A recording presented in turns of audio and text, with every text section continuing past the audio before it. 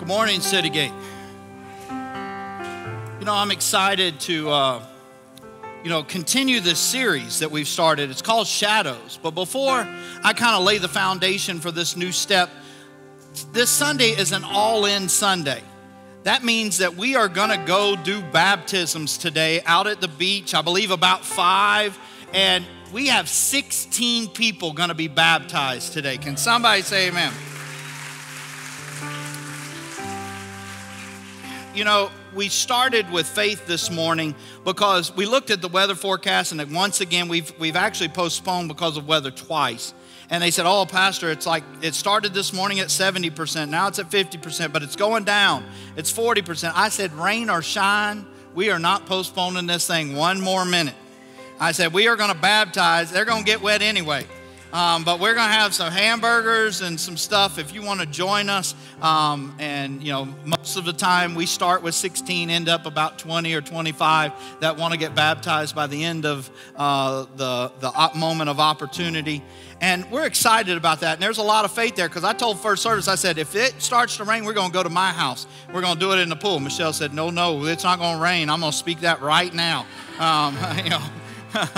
So we've got a prophet talking to the Lord about it not raining, so we're going to do that.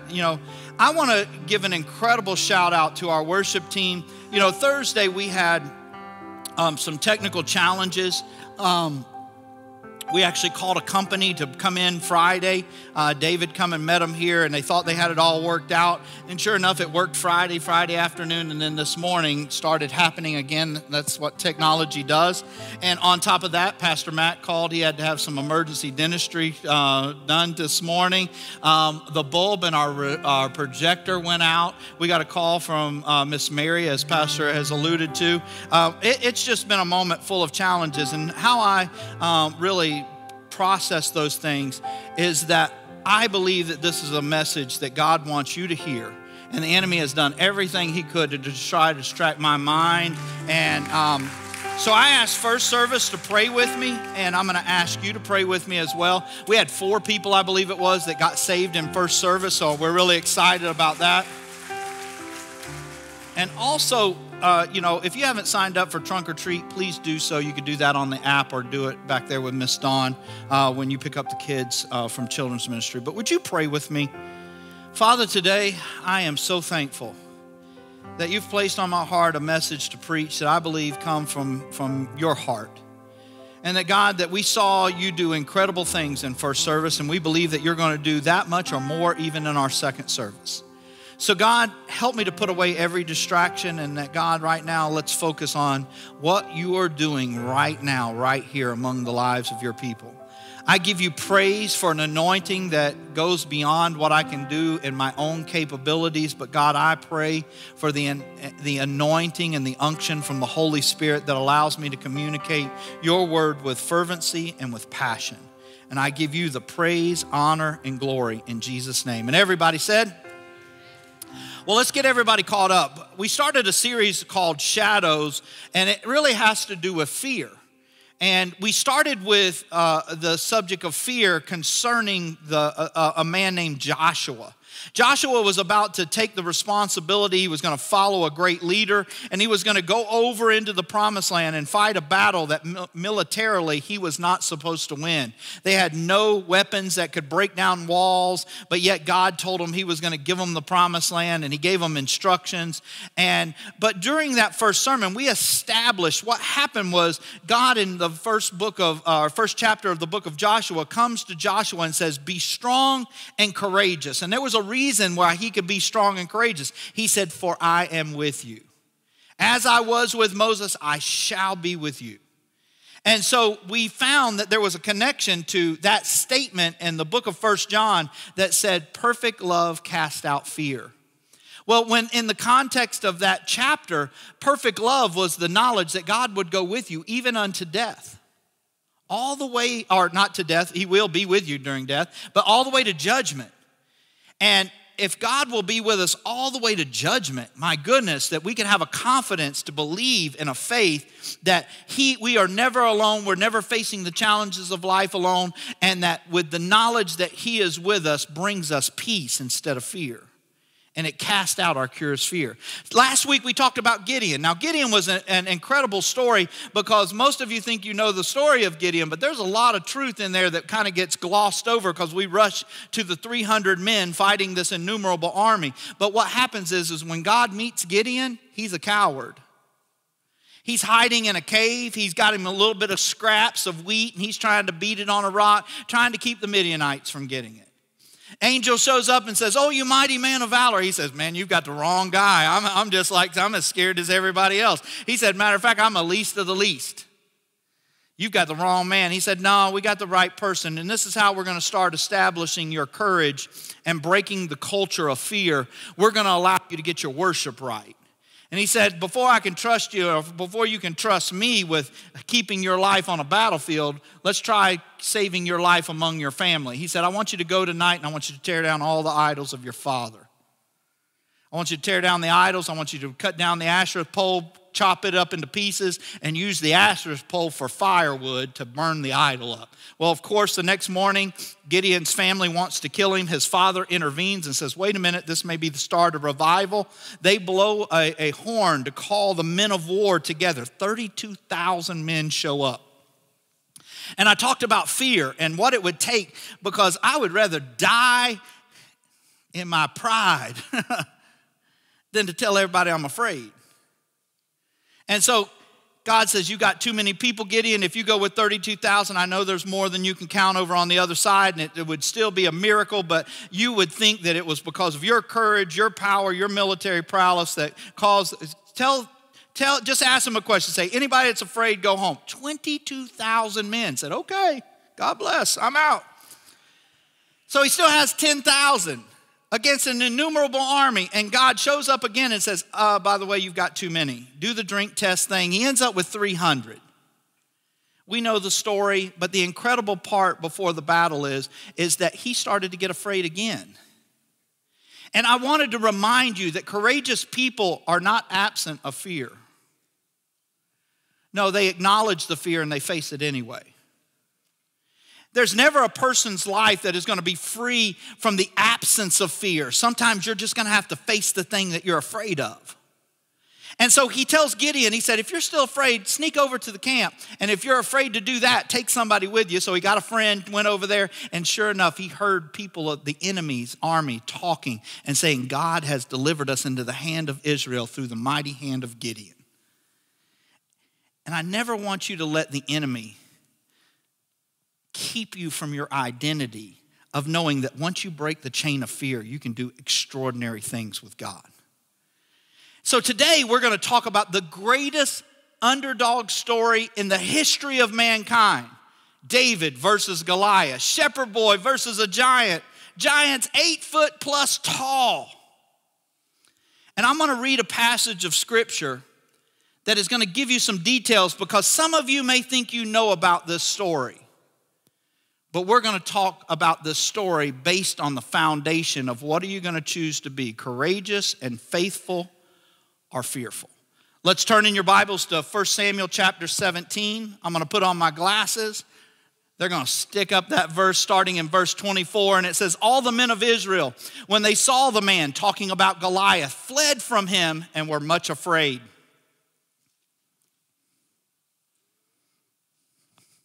There we go. And the men of Israel, have you seen this man who has come up? Surely he has come up to defy Israel. While you're looking at that on the screen, I want you to notice there's going to be two perspectives. The people in the army think he's there to defy the army. And the king will enrich the man who kills him with great riches and will give him his daughter and make his father's house free in Israel.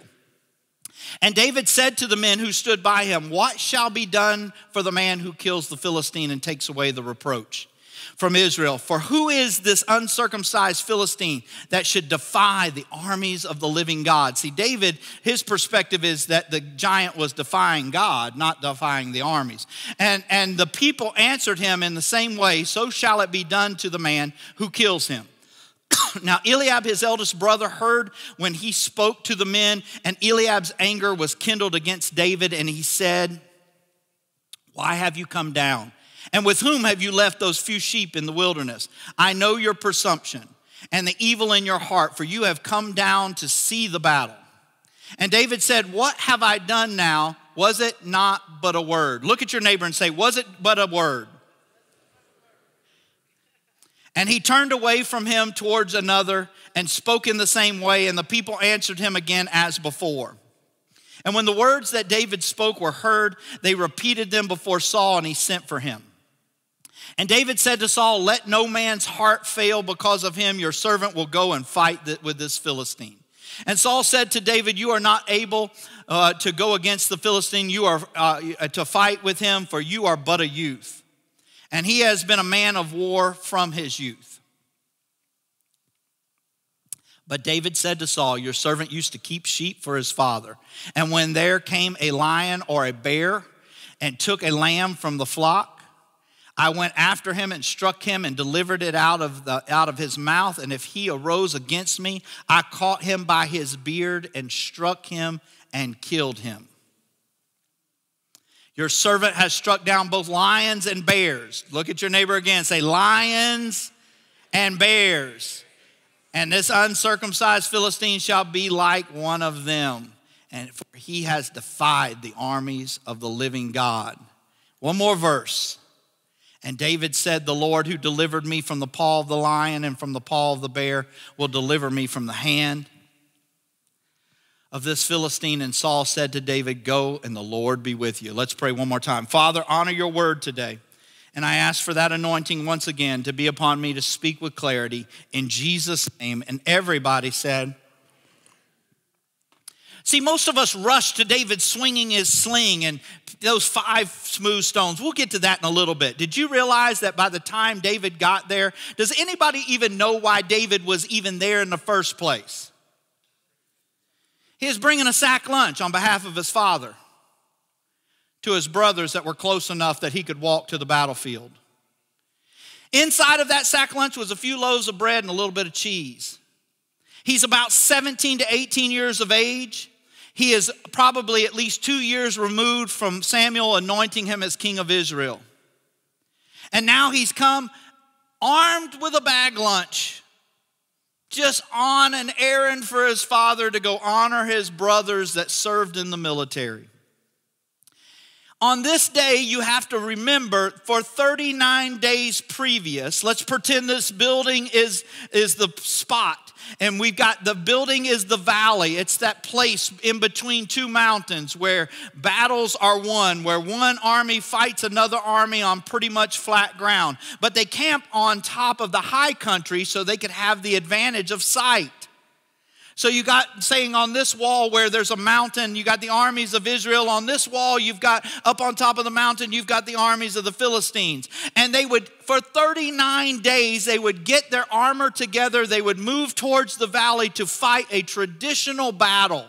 But what would happen is an 8-foot tall plus man would come to the center of the valley and with a booming voice. So now he's in this place that he don't even need a microphone. It's incredible because, he's got this booming voice. He's 8 foot tall, for goodness sakes.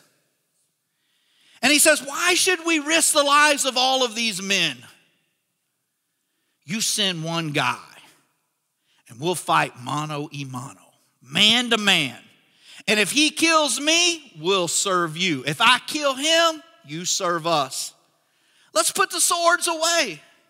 And for 39 days, there had not been a single man in the army of Israel that would break the bondage of fear and with courage and faith go face this giant. Because there's a difference, folks, and I've got to preach here for just a moment so I could teach effectively. What has happened in modern church a lot of times is modern church has some wonderful aspects. We've got the ability to go on the internet and broadcast the gospel globally in an instant. That's wonderful. We've got technology. We got lights. For goodness sakes, we've taken tubs and put light bulbs in them and cooled up the stage. It's nice. I've got a microphone to preach. We got air conditioning. Can somebody say amen? But what we've done sometimes in the vehicle of convenience is we've got you accustomed to knowing about God instead of knowing him. So what happens is that we worship with a team that sings on stage on Sunday. But if the only time you do what you did this morning so passionately, man, you are losing an opportunity to see the presence of God in your own vehicle, in your own living room, in your own house. Because if you could live on 20 minutes of worship a week, come tell me how.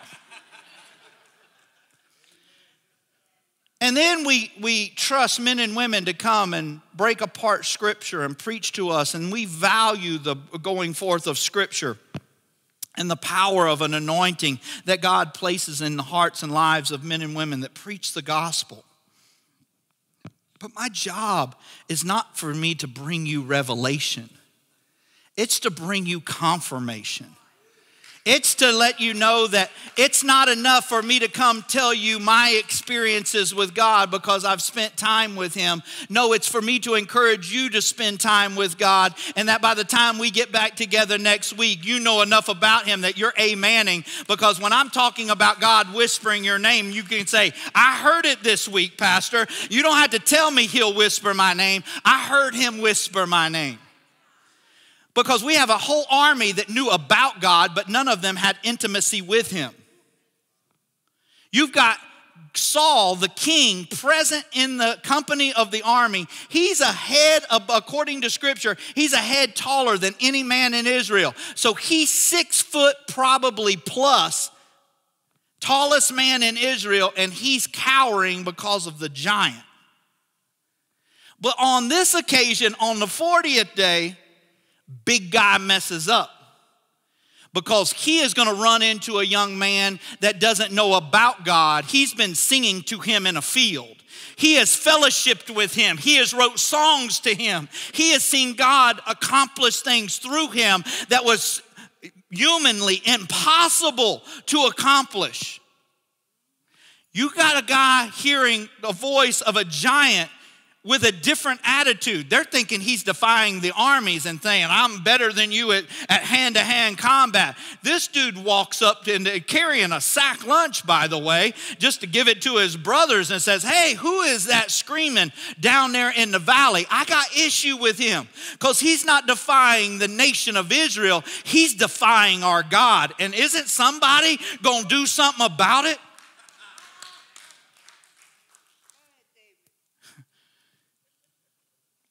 He's like, hey, by the way, what happens if somebody kills that dude? Well, they get rich. They get the daughter of the king. And in that scripture, it says they are free in Israel. Does anybody know what that means? No taxes. Let's modernize this sermon for a moment. Any of you know David Pleasant Sr.? Say amen. He is conservative concerning his financial resources. That brother will save a penny. He will squeeze out a penny and turn a dollar into. He is a stewardship, incredible man of God. And if I call my dad and I said, hey, Dad, guess what? I'm down here in the army. I was up here visiting Jim, and he's fighting in the army. And there's a big guy down here. And you know what I heard? I heard that the man that kills this dude, he gets rich, and he gets to marry the daughter of the king, and his father's house never has to pay taxes again. My dad would say, may God be with you, son. That sounds like God's moving. There's revival in the land. Go encourage my brother. Go kill that giant, Dave. Sure. But did you ever notice that the moment that you're ready to break the chain of fear, there's always somebody telling you you can't? And here's a good teaching moment. I'm going to be honest with you today. You can hurt my feelings. My feelings have been hurt 1,000 times. More than that. But you cannot offend me. See, I believe offense is a choice. And when you choose to be offended, you are so messed up because you've got offended because somebody didn't agree with you. You lose the moment of killing the giant. is that you're so mad that everybody wasn't gung-ho about your idea that you get your feelings hurt, and God's up there going, there's a giant to kill. Quit worrying about what that brother has to say. Because soon as he decides to, because what people want to do, especially if they're challenged with fear, they want you to be just as afraid as they are. So it doesn't highlight their fear, because it's hard to find. When a whole army's afraid, it's hard to point out just one person. This dude shows up, his brother, which Samuel thought was going to be the next king of Israel because he was a military man. His brother hears his 17-year-old kid. I can understand, because sometimes kids talk big noise, right? Especially guys, amen me. If you ever raised a son and they get to be like 15 years old and they start talking in that voice like a man, and you're like, I will kill you. You know. I'm sure that was a little bit about what Eliab had to deal with. And he was like, hey, little boy, we're people of war here. Even though we're not fighting, we're afraid of this dude. We're people of war here. And we kind of gotten comfortable over 39 days of listening to this guy. Nobody's died yet. That's an indictment right there. The story should have went, there's 39 men that have died fighting this dude every day that he's done this. But nobody showed up yet. And by the way, they will always, when they're criticizing what you could do, they're always going to remind you of your shortcomings from your past. Hey, by the way, where's your little sheep? Who's watching your little sheep? That's your job. Let me put you back in your identity as the little boy watching a few sheep. Just go back to doing that, by the way, and quit embarrassing us. David does not get offended over his brother. Matter of fact, it says like he doesn't even pay attention to him. He just goes to the next guy and says, hey, he told me what happens. You tell me again. What happens to the guy that kills him? I get rich, I marry the king's daughter, and my dad don't have to pay no more taxes? Okay, and by the way, tell somebody in charge I want to speak to somebody that has some authority. It's not hard to find courage among fearful men. Can you imagine Saul? Saul hears the rumblings in the camp. Somebody's ready to fight Goliath. He said, bring him to me. Takes the pressure off of me. They've been waiting for the king to fight the whole time. They just didn't know that there was a new king. They didn't know that he had oil from a living room that hadn't yet been publicized yet. But the army had a king in the camp. It just wasn't the one in the tent. He said, bring him to it. Now, can you imagine you're this military king, and they tell you, oh, there's a guy ready to fight Goliath. Okay, bring him to me. And in walks this 17-year-old kid. I'm here. Brought my brother some lunch today. Yeah, I know I ain't got no military garb on, man. I'm just a shepherd. But I love David, because David speaks through his relationship with God. He starts to speak as if he knows more of the intimate relationship than knowing about the legend of God. He starts coming in, and Saul, if you think that the enemy is only going to send one person to tell you you can't do something, then you are challenged in what your thinking is, because he's going to send person after person. This is the second person that is going to tell David it's impossible for him to do what he thinks he can do. He said, son, come on in. God bless you. That always scares me. When people start patting you on the back and go, God bless you, they're fixing to tell you why you can't do something. And he just starts, God bless you, brother. You are so courageous, but man, you're a kid. You can't defeat this guy. He's been in the army longer than you've been alive. He is a man of war. Have you seen him? He's 8 foot tall. And the Bible gives you scriptural dimensions of his armor. Everything that they list is bigger than David. His spear is bigger than David. And he tells him, God bless you, but man, you can't fight this guy. He said, oh no, king. You look at me. as a shepherd. But let me tell you a story. I was a shepherd in a field outside of Bethlehem. See, I want us to lay a foundation. Why would a kid fight a lion or a bear? What do you think killed Goliath? Somebody, if they spoke out loud, say, a rock. No, a rock didn't kill Goliath. A rock knocked him out. Some would say, well, his own sword, because after he knocked him out, David went and got his own sword and cut his head off. They said, well, the sword killed him. Nah, I think a word killed him. You say, what are you talking about, a word? See, in chapter 16, David was 15 or 16.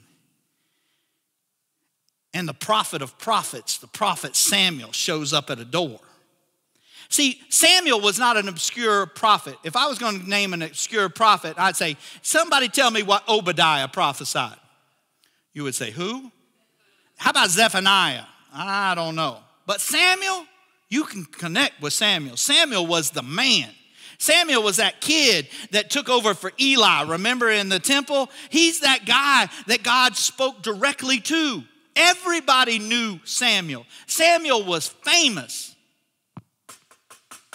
Hey, Jesse, here to anoint. God, I know we've got to be a little discreet about this, but God said Saul's kingdom is coming to an end, and I'm here to anoint the next king. Old man walks in carrying a horn of oil, a jar of oil. He says, okay, send in your sons. Eliab comes first. He's the military guy. Samuel stands up, says, oh, this must be the king. He looks like the king. Holy Spirit says, don't look on his outside because he ain't the one. 7 sons come in. Now Samuel's a little bit confused going, I know the voice of God. He looks at Jesse and says, is this all your kids? He said, oh, no, we got the youngest. He's like 15. He's out there watching some sheep. He said, I won't even sit down until he comes in. Bible says he was ruddy, beautiful eyes, handsome young man, smelling like a sheep, with rags on. Shepherd lowest in the totem pole. He comes bouncing in like, hey, Dad, I heard you call for me. What's up? Holy Spirit said, that's him. Old man gets up. Now, Samuel's old by this point. Hand probably, I'm 53, my hand shakes a little bit. And he takes out oil and says, I've heard from the Lord that you, as he's pouring the oil over his head, and it's coming down his hair, soaking his garment that still is a shepherd garment, not the robes of a king. And he says, you are declared by God, not by me, but by God, to be the next king of Israel that will sit on the throne of Israel. You know what his first job is as king? Go back to being a shepherd. 15 years old now, he's wet with oil. He looks like a shepherd. He smells like a king. He goes back out there to the field, and this is what gets you encouraged, is that here comes a lion and a bear. Look at your neighbor and say, lion and bears. You know they never try to kill David? I believe wholeheartedly the enemy's trying to set up a principle in David's life that will kill him at the end. See, and he never takes a sheep. He only takes a lamb, a little thing, the smallest in the flock. Because he knew if he could establish a principle, if David would look the other way with little things in the shepherd field, he would look the other way when he's sitting on the throne as a king, and little things will turn into big things and take your kingdom away. Bible said, no, not this kid. He said one of two things. Either God's a liar. Let that sink in. Our old man was crazy. Let's talk about God being a liar. You know it's impossible for God to lie. I'm going to read a scripture in the book of Hebrews to you. Listen to this. For when God made a promise to Abraham, since he had no one greater by whom to swear, he swore by himself, saying, surely I will bless you and multiply you. And thus Abraham, having patiently waited, obtained the promise. For people swear by something greater than themselves. In all their disputes, an oath is final for confirmation. So when God desired to show his more convincingly to the heirs of the promise the unchangeable character of his purpose, he guaranteed it with an oath, so that by two unchangeable things in which it is impossible for God to lie, we who have fled for refuge might have strong encouragement to hold fast to the hope set before us. We have this as a sure and steadfast anchor of our soul, a hope that enters into the inner place behind the curtain where Jesus has gone as a forerunner on our behalf, having become a high priest forever in the order of Melchizedek. What God was doing is saying, I stood up, the writer of Hebrews is saying, God stood up one day and swore by himself to a 99-year-old man that he would have the heirs and descendants as the sand of the sea and the stars of heaven. And this 99-year-old man grabbed hold of a word that he was promised by the voice in the lips of God, and he held on to that, believing that God could perform it. And we know God did, because he said there's two unchangeable things. If God said it, it can anchor my soul. And if God said it, it is impossible for him to lie. It is not impossible for God to lie because he doesn't have bad character. His sovereign voice cannot lie. He stood out in the midst of darkness, looking at darkness. Now that's factual. And said, there wasn't even no light around other than his glory. And said, let there be light. And in the midst of darkness at 186,000 miles per second, the glory of God started crushing the darkness before him and separated light and darkness at that moment, because he said it. You said, that's good preaching stuff, Pastor. Let's get practical. If God told you the sky was orange, it's not factual according to yesterday's knowledge. But if God stood up today and said the sky is orange, we would walk out of this building from the moment he said it, and guess what? The sky would be orange because of the sovereignty of his voice. You can anchor your soul to a word. That's why a kid could go find a lion or a bear and say, you know what, let's do some self-evaluation. I remember the story of Abraham.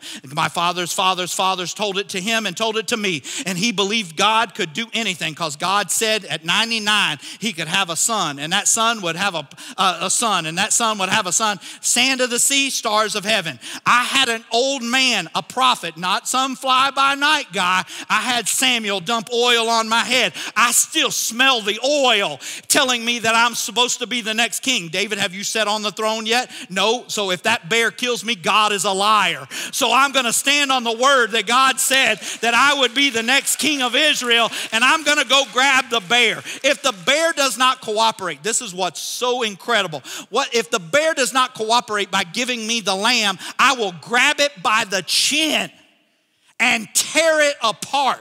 Because in my frail little 15, 16-year-old body rests an anointing. Because if you read it closely, when Samuel dumps the oil, it said, and the Holy Spirit rushed upon this little kid. And that little kid become a man of God that could sing in intimate times with God. And no, he didn't sing because somebody told him about killing a bear. He started writing a song. When the bear showed up, the anointing, come on, I smelled the anointing, knew God could not lie, and knew that God was a character that I could anchor my soul in. And so I went and chased down a bear, grabbed it by the face and tore it in two and rescued my lion.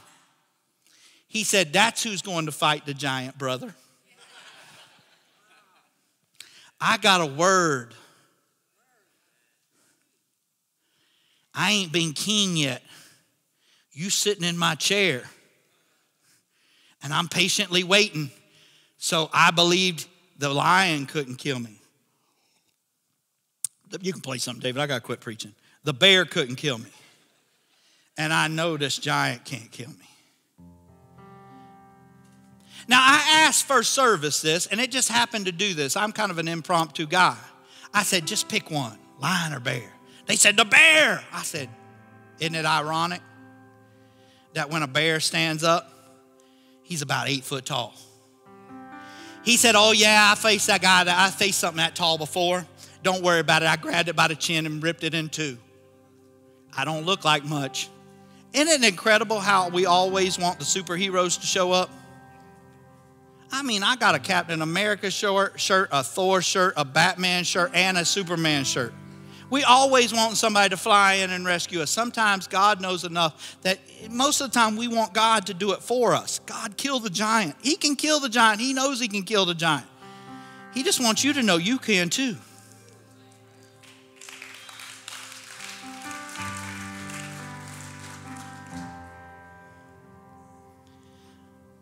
I've heard preachers preach. Man, they crack me up. Preachers crack me up. I crack myself up. I've heard sermons about the 5 smooth stones coming from the brook and what they mean. They don't mean a thing. I almost got messed up right there. You know what they mean? Smooth stones fly straight. It didn't have any hidden foundations. It didn't have anything like that. He just wanted this shepherd kid knew what kind of rock flew straight. He just went to the brook and said, oh, yeah, there's one. Little shepherd pouch. Oh, it'll fit about 5. Because they may, after I kill this one, it wasn't because he thought he would miss. He said, after I kill this one, some other one may show up.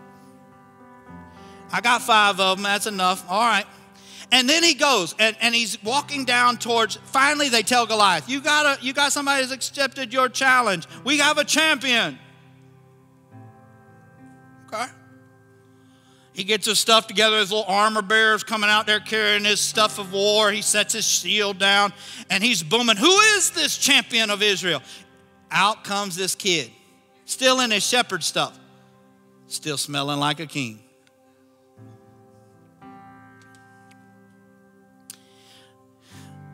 He laughs and says, this is the best you got? You're sending me a child to do a man's job? David never even bats an eye. He said, oh, brother, man, you another one messing up. You evaluate me from my outside. See, you think that you are intimidating the army, which you've caused for 39 days to have fear. But on this 40th day, we're going to celebrate a little victory because you tell me that you are going to feed my flesh to the fowls of the air? Let me tell you something. There's a Holy Spirit inside of me and a God which you have defiled. And I have come on his behalf to be a man of courage that breaks the chain of fear. And I'm going to not only kill you today, but I'm going to feed your flesh to the same birds you said would feed mine. The clash happens. The rock sling hits him in the head, knocks him unconscious. Sword comes out. Bam, no more giant. How many of you waiting for God to do that for you? When he's waiting to do it in you and through you. God kill the giant. God kill the giant. You wake up every day. God kill the giant. God kill the giant. And he's telling you, son or daughter, you have the anointing inside of you. I already know I'm God. The giant knows I can kill him. He doesn't know you can.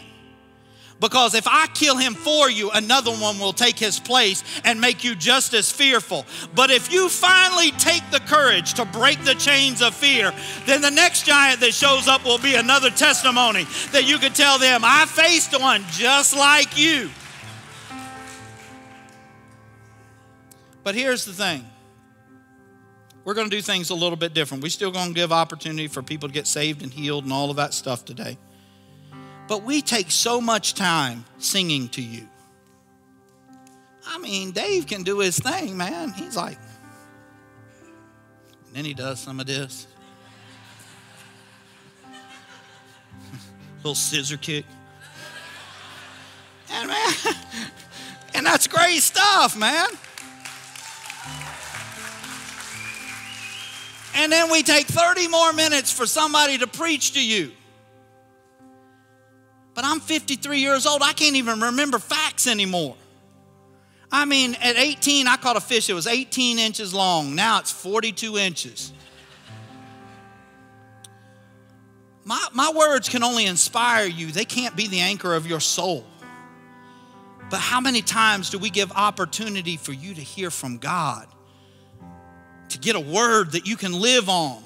Because if I tell you, you're not going to believe me all the time. But if he says it, put it in the bank. Anchor your soul to it.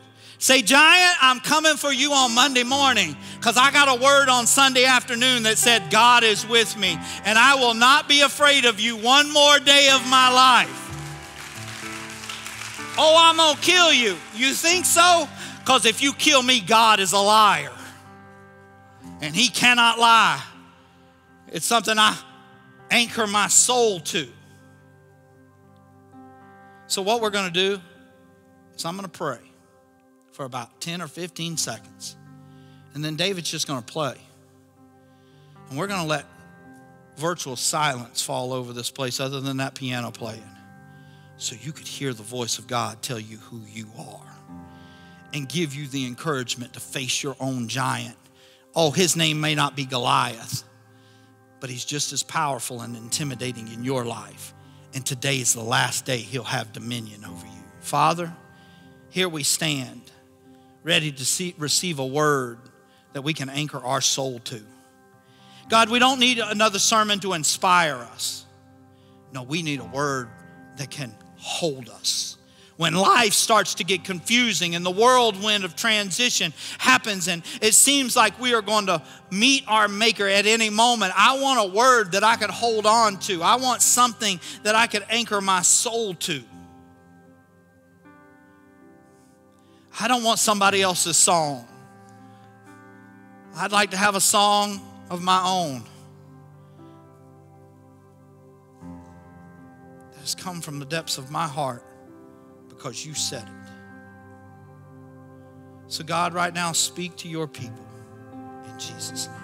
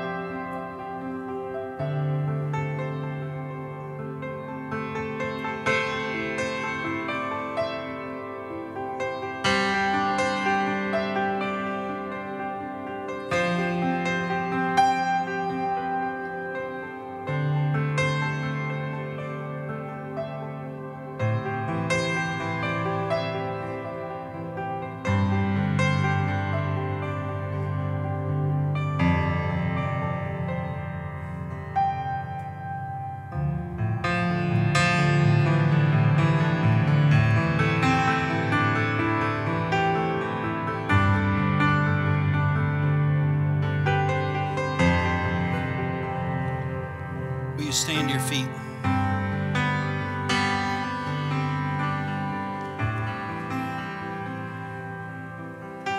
You may say, Pastor, the word that I got from the Lord seems impossible. Really? How does this sound? 17-year-old kid, 125, 40 pounds, soaking wet with 2 rocks in his pocket, facing an 8-foot-tall giant, a man of war. But he smelled like a king. And he had a word from God that taught him how to kill a bear, taught him how to kill a lion, and ultimately taught him how to kill a giant. Did you know that this battle catapulted him to fulfill the destiny of the word? Him killing the giant's what made him a king. Everything else before that time was private. When the giant fell, it became public.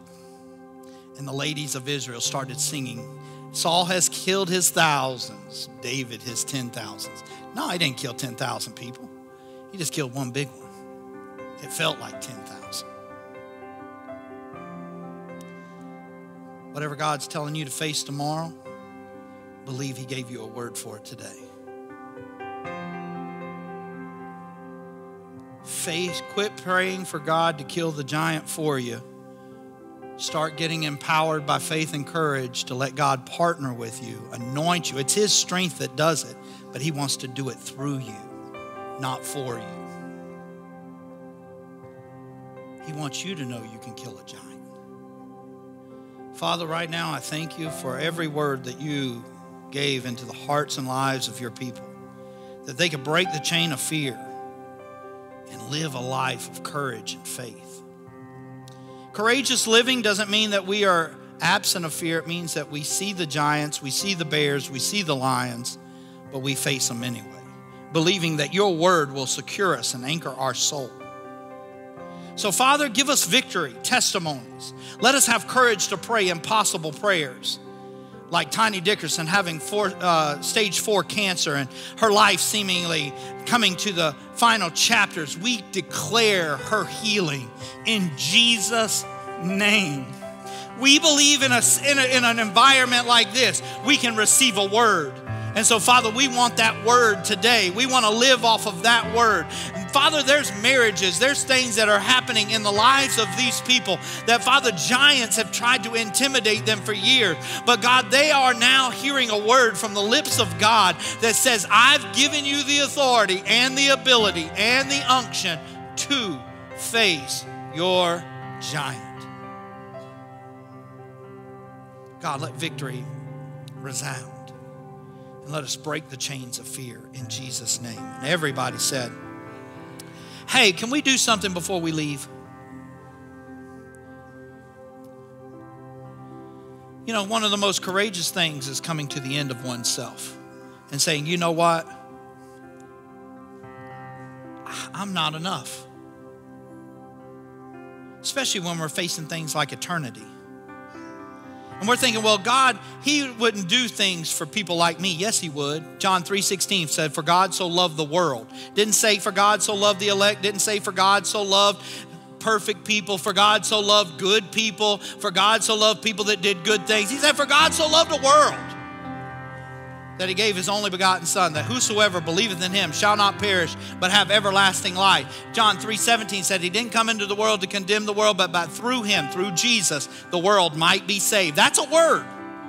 You may not know Jesus right now and say, did he really die for me? Yes, that's a word. That's something you can anchor your soul to. He died for you.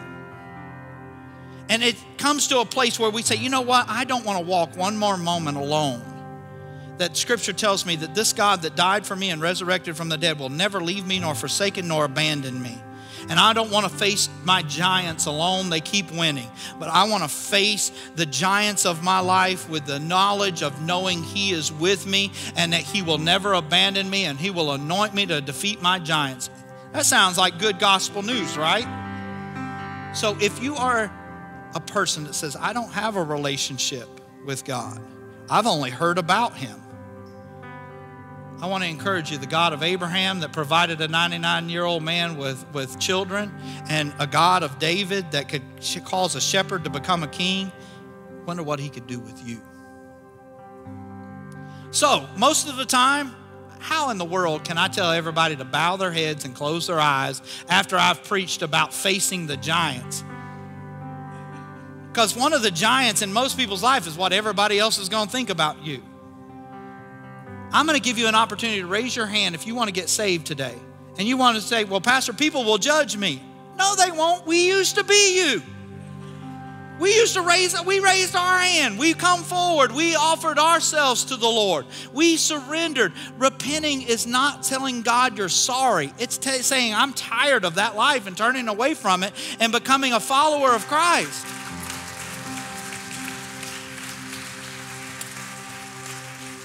So you want to feel something really good? The Bible says heaven celebrates when somebody gets saved. I promise you City Gate is too.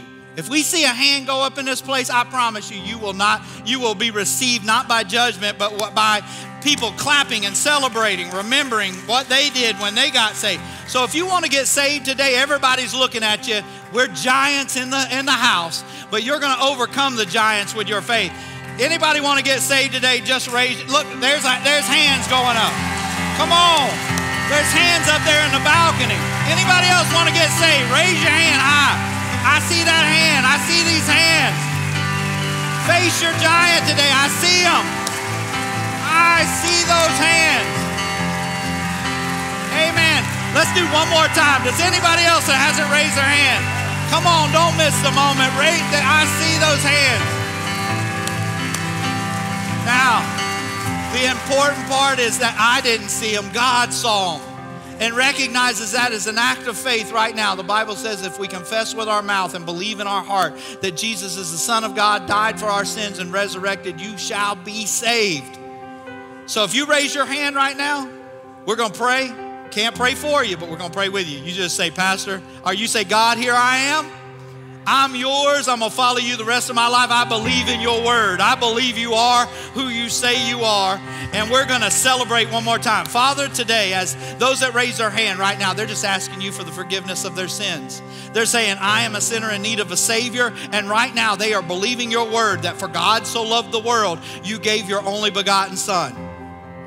That whosoever believeth in him shall not perish, but have everlasting life. God, we accept that word right now. We live on that word and we anchor our word. When we say amen, we're going to find out we're still not perfect, but you sure were. And your grace and your compassion and your mercy is going to overwhelm our failures. And we are never going to be anything less than your children. And we give you the praise and honor and glory for being born again and a fresh new start, that we are going to follow you with passion, with all of our heart. In Jesus' name. And everybody said, amen. Let's give the Lord one more praise offering.